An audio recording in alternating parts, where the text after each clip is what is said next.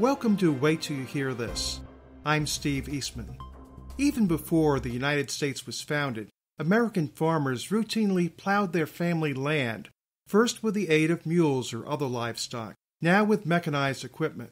But a twisted interpretation of the Clean Water Act is now threatening their livelihood, with a test case that could set a ridiculous precedent. John Duarte is the president of Duarte Nursery, based in Modesto, California. He's being prosecuted for the crime of plowing his own property to grow wheat without asking permission from wetland regulators. The feds argue that the seasonal puddles appearing on John's land qualify it as a wetland, or to use another term, a navigable waterway. They further contend that when he plows several inches deep, John creates, and I'm quoting here, small mountain ranges. The feds say these mountains, which any rodent could cross in a second or so, are dry land, interfering with the nature of the so-called wetland. We were not able to arrange for John Duarte to be on the line with us today, but we've got the next best thing. The Pacific Legal Foundation has graciously given us permission to include excerpts from one of their YouTube videos in this report. It's called Man Could Face Millions in Fines for Plowing His Own Land. As we join John in the video, we see him walking through an average-looking wheat field.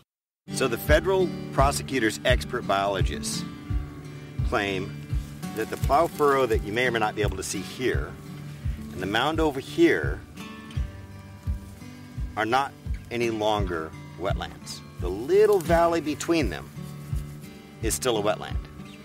But this is now a converted dryland due to our plowing 4 to 7 inches deep. They describe this furrow here, this little mound next to the furrow, as mini mountain ranges. John says he really can't afford to stand up and fight. If the $2.8 million fine is upheld, he might have to let go some or all of his 500 employees, raising the already high unemployment rate of Tehama County, where the farm is located. This prosecution could cost us everything, and it could happen to any farmer in America. If the federal agencies win this, any family in America will be able to be shaken down for the most common farming practices on land that may have been farmed in their family for generations. I don't like using the word twisted in a news story, but I believe I'm justified in this case. If you aren't already convinced, listen to this. The Clean Water Act grants an exemption from its requirements for farmers who plow. Sounds like the bureaucrats are running afoul of their own law. On the positive side, Duarte and the Pacific Legal Foundation are asking the Trump administration to abandon this holdover case from the Obama days. And the House Agriculture and Judiciary Committees are raising questions with Attorney General Jeff Sessions.